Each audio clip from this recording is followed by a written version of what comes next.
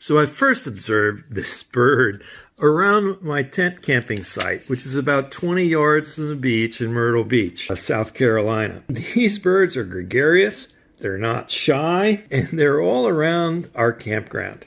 They're a pretty good-sized bird. Their tail makes up about half their body length. To give you a little perspective, they're smaller than a common crow, but bigger than a robin or a blue jay.